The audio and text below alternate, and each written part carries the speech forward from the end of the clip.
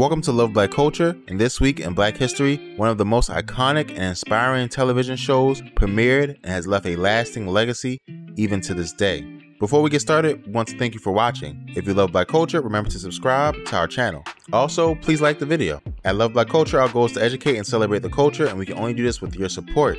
Check out our Patreon page where you can join the Love Black Culture family. Now, let's get to the video. On August 22nd, 1993, the TV show Living Single premiered on Fox. Created by Yvette Lee Bowser and starring comic legend Kim Coles and rap legend Queen Latifah, the show followed the lives of 6 main characters in Brooklyn, New York, living their everyday lives. When Bowser envisioned the show, she said in an interview with The Atlantic, "For me, it began with the realization that if this industry was really only going to cater to and embrace white people, and white men in particular, and have them in positions of power behind the scenes, I wasn't going to be here for long. So that was my impetus for getting into the world of development and creation of shows about us." The show ran for 5 seasons from August 22nd, 1993 to January 1st, 1998. The show was immediately successful and popular. Upon its run, Living Single became one of the most popular sitcoms of its era, ranking among the top 5 in African American ratings every season. Black audiences showed love for the show that showed love for them by showing depictions of successful black professionals,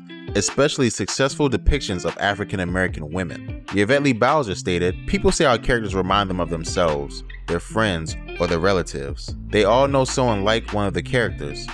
This was very true of all the characters who had personality and were fully grounded and realized. The impact of the show could also be felt in the impact that the show had on other shows. Living Single was the first of its kind, and after it found success, many other shows copied its formula. Shows like Friends, Girlfriends, and Girls all echoed and in some cases duplicated the show's formula in order to become popular.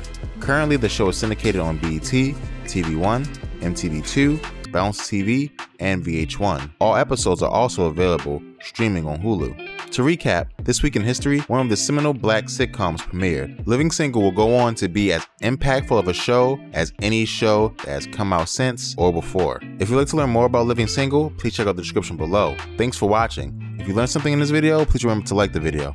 Also, subscribe to our channel for more great videos. At Love Black Culture, we can only do this with your support. Please check out our Patreon page and our store to join the culture team. Thanks, and talk to you next time.